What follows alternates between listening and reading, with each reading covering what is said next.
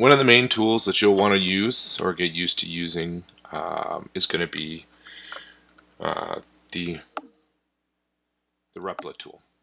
What you want to do is you want to sign up for it. You have a couple options. You're able to do Google, GitHub, and Facebook. Anytime it's coding related and you have a GitHub account, you should use it. You should use your GitHub. But if not, just put in your username, my BVC account, and sign up with the password. So I already have an account, so I'm going to click login, and we'll just go to the next step. Okay, so here we are. So depending on which class you're in, if you're in my marketing classes and or my Tech 1101 class, then you want to click this. Okay, so this one here, let me just open it in a new tab. Okay, so you're going to cover, let me just go. And the reason why you want to use Repl.it is because when you make code changes, if you're not using JavaScript, you can delete that. It automatically links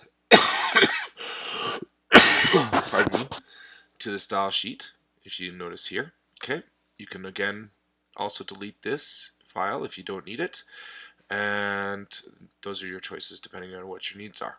So now you won't see anything here, so if I go H1 hello world, and I close that tag. So now you look here, refresh, nothing's happening. Because the thing with Repl.it is you need to run the server first. There we go, so now it's running. So now if I go, nothing will happen. But if I refresh the browser, there it'll happen. So first thing you want to do is always run the run button. Now, if this is a group project, you want to do invite. Get that, and this will be your permanent spot. One thing you can do, I'll get back to that actually in a second, probably a good idea to rename it. Probably best thing to do is group name dash class or class dash group name. Okay, because nobody has the same group name, and that's handy. And then from that point on, you just all work through this same one. So let me go back to the invite real quick. So you take that, you copy and paste it, and you send it via email, whatever you want. Pardon me. It's hard to quickly press pause, so. So yeah, what you'll find is you'll see a bunch of people when they join. You'll see that they have different color cursors. This is common. You'll see this in docs.google.com. Oops. Yeah, so let's see here.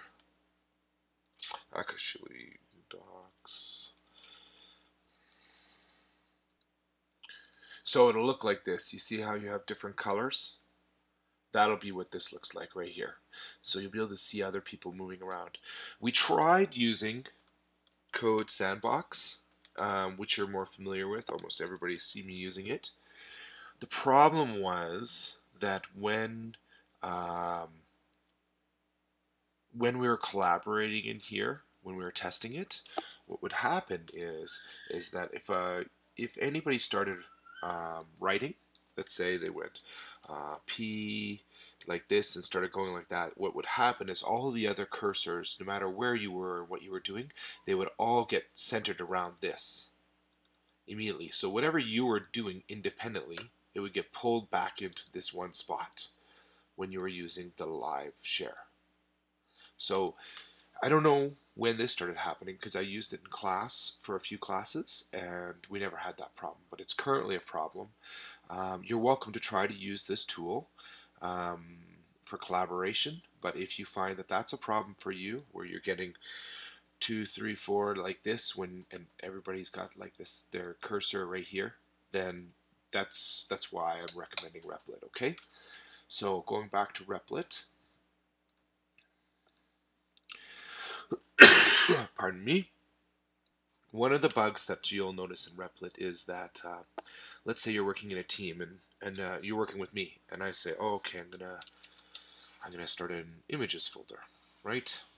And I go there and I create bob.jpg. Obviously, you'd have to upload a JPEG because just naming the file like that does not do anything. But the point is that what I want to show you is that I see this because I created it. But what will happen is part of your team, they won't actually see this folder created, and they won't see this created. What they'll need to do is actually refresh this. So what I think you should do when you're collaborating is you tell your teammates, there's a chat that will pop up right here when they join you. You say, I'm going to create the images folder. You know, you won't be able to see it. I'll start uploading images. Please don't try to create one. Just give me 10 minutes, and then you create it, and you get a ton of it done, and then then what you do is you tell them, oh, please refresh like this. And what will happen is they will then see this in the left hand side here. Sorry, having a bit of a coughing attack. So this is the only solution that I've seen for this, unfortunately. So just remember, always link your files. So if this was your image structure and the Bob was there, you'd have, what do we got here? IMG.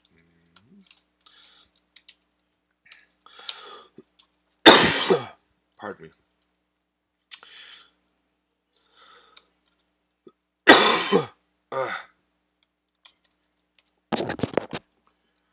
Bob.jpg. Just like that. Alt stuff, and then like that. Okay. And so make sure you're always linking to your stuff correctly, like you would normally. Say with the style sheet, if you have the scripts. That's source, script, JS. Okay.